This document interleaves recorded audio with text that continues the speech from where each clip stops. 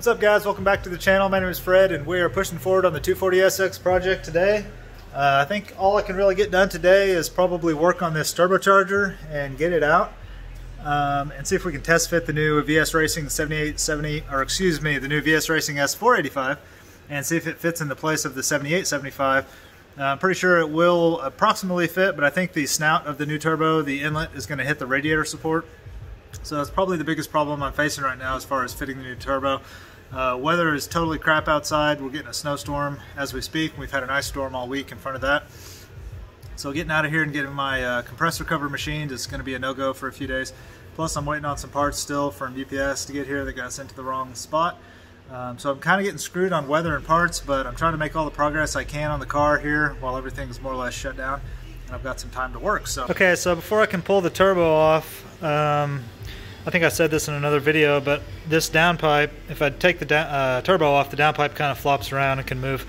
So I need to make a bracket to hold this downpipe in space, rigid, so I can pull the turbo out and the downpipe will stay right where it's at while I figure out how to fab up the new turbo mounting. This downpipe, the clearance is so close to the frame rail and the starter down here that I don't want it moving at all. It's right where I want it. So I'm afraid if I just go tearing turbo off, I'm going to screw up that clearance and I'm going to have more issues with the exhaust rubbing the frame rail down there, which I've already resolved all those issues in the past, so I don't want to have to go through that again. So I need a bracket to make this downpipe rigid, so that's what I'm working on here. So I have cut this tab right here and bolted it into this coil bracket. It's nice and stiff. And then I think what I'm going to do, I've been looking at this for like half an hour trying to decide how I want to make a bracket here. Best solution I could come up with here was to do a tab right there, and then I think I'm going to use this round rod that I've got a bunch of. This is the same stuff that I made my headlight mounts out of. It's just solid, like 1/4 inch round rod. It's actually, yeah, 1/4 inch round rod. And so I think I'm just going to take 2 pieces of it and weld right to this tab. So weld one up there coming out at this angle, and then weld one on this side coming out at this angle, and then weld them straight to the downpipe, and then keep them probably as short as possible and make them intersect into the downpipe kind of down in here somewhere, not over the top. I want to make it at least visible, you know, so I don't want welds up here on the top. I want the welds to be down here if at all possible. So probably run these round rods something like this, one here and then one over here, and then that'll just be my downpipe bracket, and then I'll possibly just trim off any excess that's up here that doesn't need to be there after I'm done. So I think that's going to be the best solution and still look okay, and actually look, I think it'll look pretty cool if it comes out right. So I think that's what I'm going to do and get that built and get this downpipe rigid, and then I can pull the turbo off here. Yeah. So this is pretty much what I've come up with. I decided to go ahead and bend that bar and make it out of one piece. It'll be easier to weld and just easier to fabricate all the way around. Just look better, I think. So that's kind of how that came out. Just need to fine tune it a little bit, clean all the metal up, and then weld it in place. But I don't know, I think it looks pretty cool. Definitely kind of different. I really like working with round rod to make brackets and things. You see that a lot of race cars, so it kind of gives it a race car look, in my opinion. Definitely not something you see every day on a street car. You can see my headlight brackets that I tacked up the other day are in place there. So maybe as time goes on, I'll start doing more and more with the round rod for bracketry and stuff on this car, and maybe even some of my other projects. Maybe that'll be kind of my thing that I do on my cars, who knows, but I think it looks pretty cool. It'll definitely do the job for now anyway, and it'll locate that downpipe like I want. So yeah, I think I'm going to go with it. So I got her welded in there, at least tacked in place really good. Nice solid tacks everywhere. I will do a little more welding on this. I might wait until I have this downpipe out where I can access the bottom and the back side of these better and get a really nice bead all the way around, and then get a bead on the bottom side of that. But for now, for our purposes here today, and as far as removing this turbo this week, that's going to do the job, and I think it looks pretty cool. So that was a win. So good deal. I think I'm going to stop for today here. It's actually getting late in the day on a Sunday. I didn't get much done today, but that was a big step. It was not a lot of work, but it was an important step that had to get done. So that's done now. So now I can pull the turbo off, no problems. Everything will stay where it's supposed to be, and then we can start fitting in the S485. And I was looking at it earlier, the turbo over there on the bench, and it's looking like the downpipe might be in the same location the outlet, the turbine outlet on that turbo might be in the same location as the turbine outlet on this turbo. And if it is, and all that works out perfect, I may not even have to modify this downpipe at all. I figured I was going to have to. I was certain I was going to have to, but it looks like maybe I don't. So we'll know once we get this turbo off and try to mock some things up. But if I don't have to modify this flange or this location of this flange, then that will save me a ton, and I mean a ton of work. Definitely going to have to cut this T4 flange off and weld on the V-band flange, so I don't think I can get away from that. So that'll have to happen. But anyway, yep, good step forward today. I think that's going to be a good place to kick it off. I don't know if I'm going to tie this into tomorrow's video and make it one big video or not. I suppose I'll just decide that in a little bit. Okay, it's a new day and we're back at it again in the shop. You can see what's going on outside, just like a lot of you out there. We're getting snow and crazy weather. I think we've had about 4 or 5 inches here in Missouri. I've had my shop heat blowing for over 48 hours straight, and that's as warm as it can get it in here. But that's better than nothing, so I'm not going to complain about that. So this is where I left off yesterday. I got the downpipe brace built, at least the first version of it. I may revise that. I'm thinking I'll probably want to add a third leg onto this at some point. Maybe, maybe not. That actually may end up being temporary. I may actually just use that until the new turbo's mounted and done, and then I may just cut that off.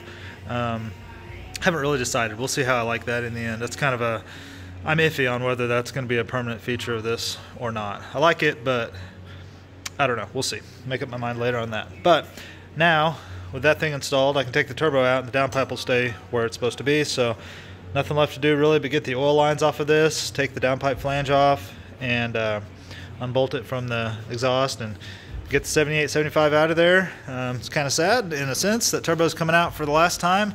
It's been a good turbo for me for a long time. Made 870 horsepower at 20 psi on the engine dyno when I had this engine, this entire setup pulled out of here last year, hauled it all over to an engine dyno, bolted it up to the engine dyno, made 870 at 20 psi, made over 900 pounds of torque multiple times on the dyno at as low as like 3,500 RPM. So incredible results from that turbo. But turbine housing, the turbine wheel is just too small to go much further than that on an engine this big. So going up to bigger turbo, but yeah, been a good turbo, super awesome. Incredible value per dollar on that turbo. I think you can buy that turbo for about 550 bucks right now, sometimes maybe even cheaper on sale. And they last really good, they spill really fast, and they make all that power. So not a lot to complain about on that unless you're trying to go even faster, which we are. So anyway, time to get that dude out of there and start mocking up Big Bertha over here, the S485.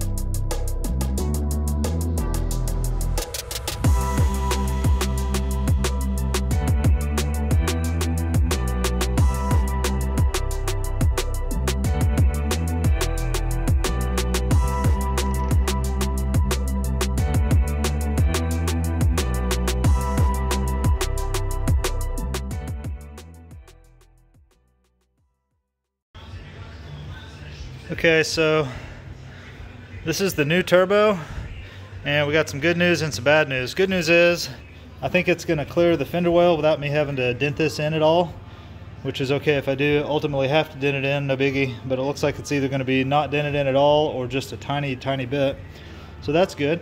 Bad news is this flange and this flange are different diameters for some reason. They're both 4-inch, but they're not 4-inch on the outside, so not going to be as simple as bolting this one to that one with a clamp and being done, unfortunately. So this is going to have to change in some way. So yeah, but it looks like it basically fits in the space pretty well. I've got to cut off the T4 flange and then weld on the V-band flange to mate up here. I've got to get that spacing and distance just right so that the center line of these two diameters stays lined up. So that's the next job. I think I'm going to take the whole center housing out so that I'm just working with the turbine housing now. I don't need this here in the way, and this is real fragile and I don't want to hurt it. So take the turbine housing off, put this away somewhere, and then just start working with the turbine housing only. Okay guys, so here is where I'm going to leave it for the day. I was able to get the flange, T4 flange, cut off the up pipe here and weld on the V-band flange and get everything loosely mocked up and tacked in place. So that's a fantastic place to call it good for the day. Things are actually lining up better than I thought they would. The body does clear down here. I didn't have to clearance anything. I started to, thinking I was going to have to. Didn't actually bend anything at all and ended up not even needing to. There is some gap right there. Downpipe lines up actually way better than I thought it was going to. The positioning is pretty much fantastic. I just need about a 5/8 filler here, and you know, it's about all you can ask for right there. So not too bad. Looking pretty good. I think I'm gonna call it off for there, or right there for the day. Yeah, looking good. I'm happy with this. It's all working out. I'm encouraged. Things are working out a little bit better than I expected. The compressor housing, once I install it, is most definitely going to still hit here, as far as I can tell, although I haven't tried it today. But so this is going to be something that has to be modified here, and then where the compressor outlet fires is going to be who knows where. So this is going to have to be cut out some more, no doubt. But yeah, really happy with the way things are coming along here, making some progress best I can. So thanks guys for watching. Follow along with the project. As always, I appreciate you guys watching. And if you have any questions, just ask me down below. If you like this video, give me a thumbs up. And if you want to follow along with the project this year, give me a sub. Otherwise, guys, I will see you next time.